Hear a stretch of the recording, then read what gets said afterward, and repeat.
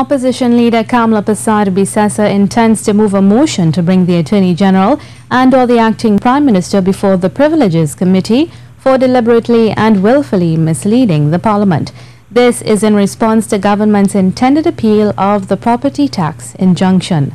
In a media release on Saturday, Mrs. Persad responded to media reports that acting Prime Minister and Minister of Finance Colm Imbert and Attorney General Faris Al-Rawi advised the Parliament that government has appealed the judgment in favour of the UNC on the property tax case.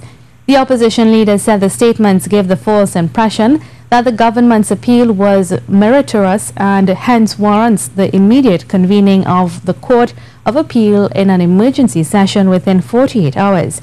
Mrs. Persad said the UNC's legal team led has not been served with any notice of appeal in this matter. She said official checks with the Registrar of the Supreme Court show that no appeal has been filed and the Court of Appeal has not convened any emergency session at 9 a.m. on Monday.